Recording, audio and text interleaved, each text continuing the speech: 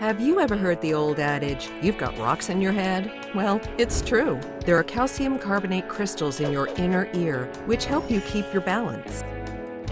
But sometimes these crystals can get dislodged into the semicircular canal, where they're not supposed to be, causing a feeling of dizziness. This condition is known as BPPV, or benign paroxysmal positional vertigo. It's the most common cause of vertigo. BPPV may come on suddenly for no reason.